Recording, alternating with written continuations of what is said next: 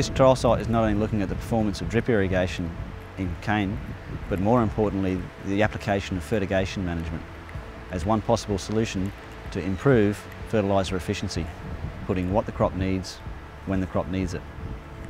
An important outcome from this trial is actually evaluating the performance of these drip systems in a cane production system, both in terms of the potential yield gain we can get from improved irrigation and fertigation management, as well as the economic return from this type of system. I am mainly focusing on the crop physiology. More specifically, I'm using sensor technology and IT platform to try to detect the problems with the crop and report to the stakeholders. First, it really opens the window for the farmers to monitor their crops remotely and provides some safety in the mind. So basically, you will be able to see the situation, your crops, based on the sensor data feeding back.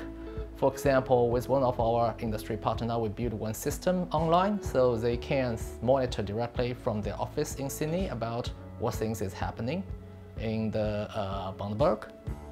For example, you will be able to know when the crops appear to having some water stress and they need water, and then it will be further be able to link it to the automatic irrigation system.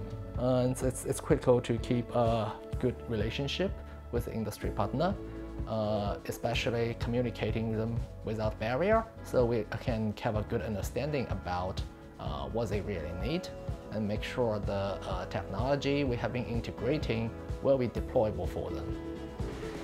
We're trying to understand some of the issues, some of the problems that are faced by farmers with this kind of system. I'm also looking at using remote sensing techniques, including drones, to improve irrigation scheduling. We want to make sure that the water that is being used in agriculture is used as efficiently as possible.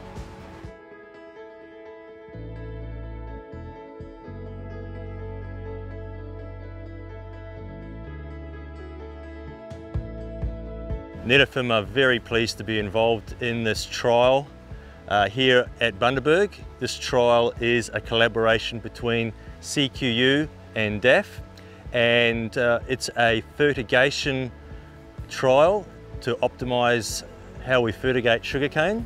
This trial hopes to deliver optimal rates, timings and scheduling of fertigation and water to sugarcane.